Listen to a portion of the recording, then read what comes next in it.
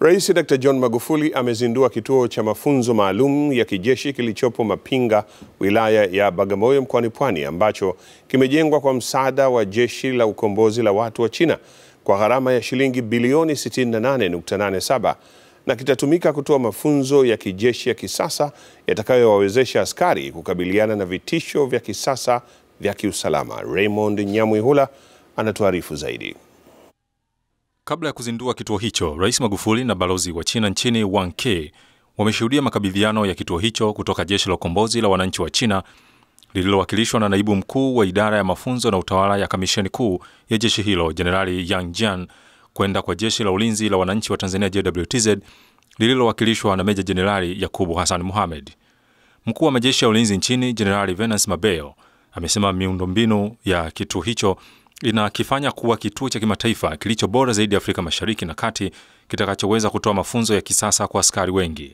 Hata wenyewe wa China walidokeza kwamba tulipowapa hii dhana ya kutengeneza kituo hiki, waliona ni kituo kitakachokuwa ni kigeni hata kwao, lakini wakasema tutajaribu kuiweka hii dhana nzima, kuweka mafunzo ya kupambana na ugaidi, lakini kuweka mafunzo ya kutoa ufukweni kutokea baharini, na pia mafunzo ya ukakamavu, ujasiri na ushupavu kupitia vikwazo mbalimbali na upigaji shabaha.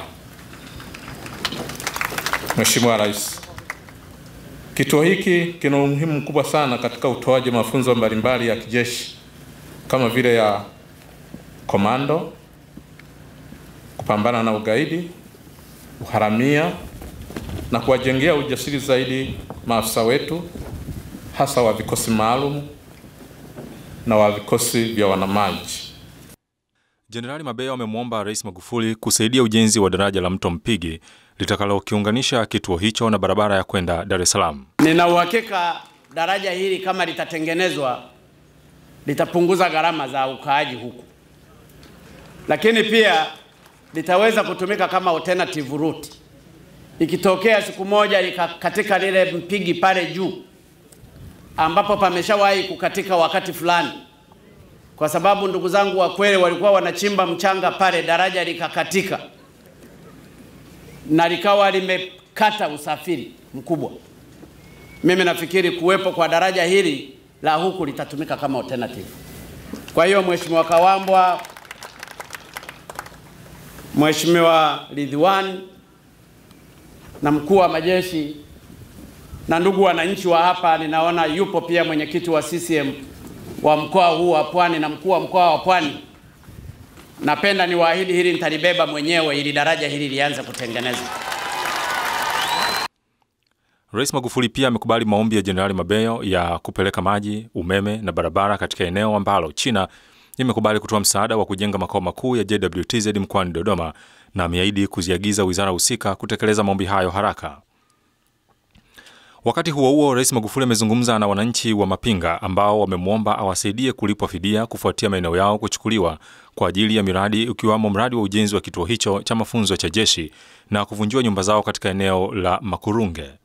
Hata hivyo, Rais Magufuli amesema serikali haiwezi kurudia kuwalipa watu ambao tayari walishalipwa fidia, lakini ameahidi kuwa yuko tayari kuyafuta mashamba pori katika eneo la Mapinga ili wananchi wagawiwe.